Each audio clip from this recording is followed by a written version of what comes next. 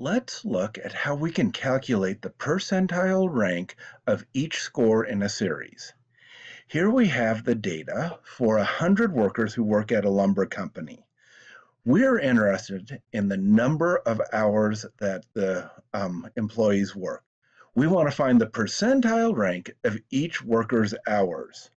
Now, because this is in a table format already, we can sort this going from largest to smallest and see that it ranges from some have 72 hours and it goes all the way down to 0 and a few with 35. What we want to do is we want to get a percentile rank for each number here, for each for whatever hours they work, what percentile are they in because of the number of hours that they work. The way that we're going to do this is we're going to add a column to this table.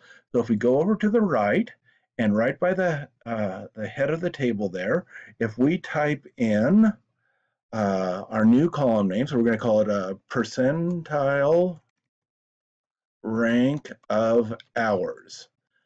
And if we press enter, that creates a new column for us. Let's make it a little wider so it's easier to read. Percentile rank of hours. And it's added that onto the table, and we can now do a calculation.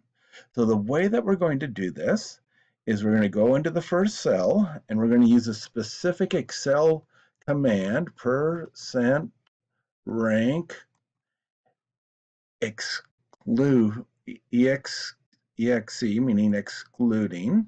So let's choose that. And now we have to put in a couple of numbers. We have to put in the array of numbers. That means the whole data set that we're concerned about. And so for this problem, it's going to go from B4. Now, something important here is that we add the dollar signs before the B and before the 4, because those are Excel commands to let us know that we're not supposed to change the formula when we calculate this for a different cell. So we're going to do $B, $4, and we're going to go down the column.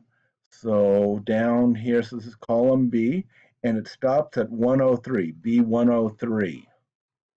So if I go back up here and I do $B, $103, and then I need to put in the score for which I'm calculating the percentile rank, and that's going to be this one, the B4. Now we don't put the dollars in here because we're going to calculate each cell in the column, and we want that B4 to change. For the one below it, we want to change to B5 to B6.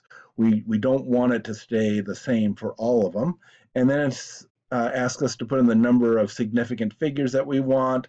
That doesn't matter too much. Let's put in 4 at the beginning, and then we close the parentheses.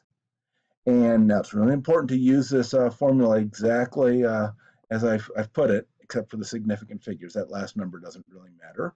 And we press enter, and it calculated it for the first number of hours.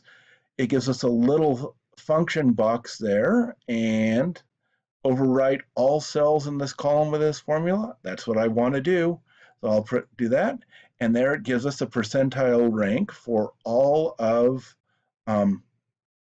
our numbers. Now that doesn't really look like percentiles, so let's go and choose the entire column, and then under home, and in the number section, let's choose percentages.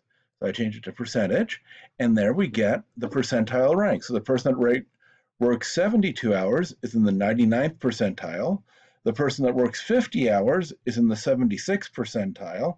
There's a whole bunch of them, and so on all the way down, and we can get percentile rankings for everybody that way using the percentrank.exc command in Excel.